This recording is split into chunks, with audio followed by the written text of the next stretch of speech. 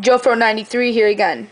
This video is for people that are stuck in DFU mode, or as more people know it, recovery mode, with the arrow that says plug into iTunes. And you're probably having trouble getting out of it.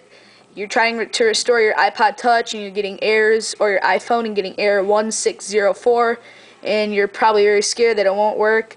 Very easy solution, and I'm going to show you how. So what you need is to take your iPhone or Ipod Touch and have that plugged into the computer. Then you're going to open up iBreaker.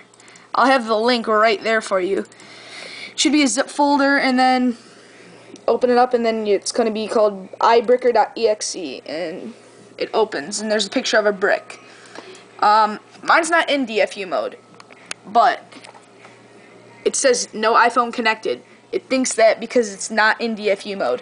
It usually can only recognize it when it is in DFU mode. And what it's going to say is, if you do not know what to do, click here, and then it'll be like a blue text, boot the iPhone. Click on that, and it'll say boot the iPhone. Then it'll say if your iPhone if the background around the plug into iTunes turns red, then you're good. If it turns green, then you have a pretty big problem, and you probably won't have your phone fixed again.